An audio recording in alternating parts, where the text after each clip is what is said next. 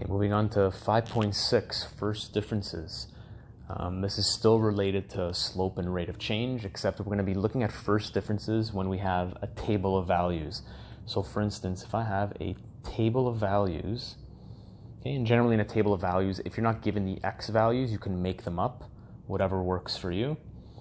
And then you can be given your y values, whatever the case may be.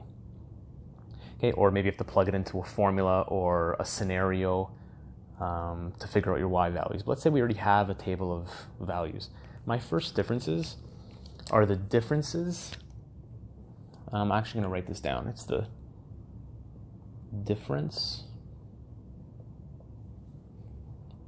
between consecutive y values in a table with evenly spaced x values. So what's that mean? It means it's the difference in these y values as long as these values are going up by a consistent number. This is 0, 1, 2, 3. If this was like 0, 1, 5, 90, I can't really figure out first differences using this strategy. So I need the x's to go up by the same amount. It could be 5, 10, 15, 20, could be 100, 200, 300, as long as it's evenly spaced x values. To find my first differences, I just subtract my y values. Okay, and how I subtract the lower number minus the top number. This is 3 minus 0. 3 minus 0 is 3. This is 6 minus 3.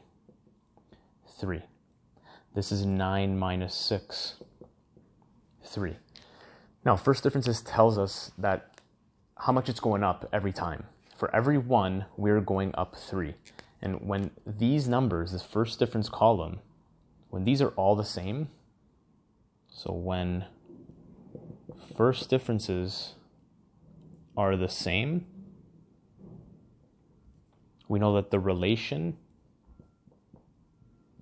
is linear. Okay, which means it's a straight line.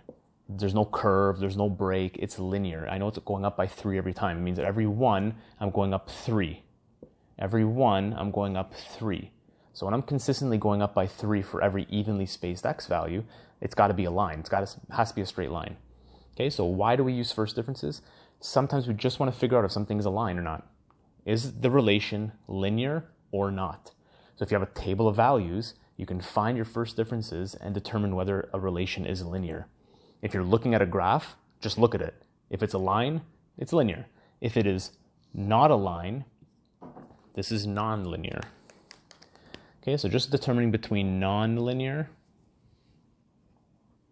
and linear is a really common question in this chapter.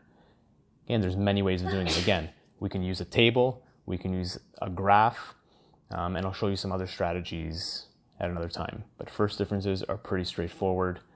You just subtract the y values. And just a reminder, do not do it this way.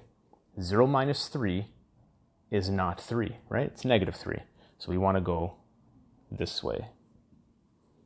Okay, the bottom minus the top.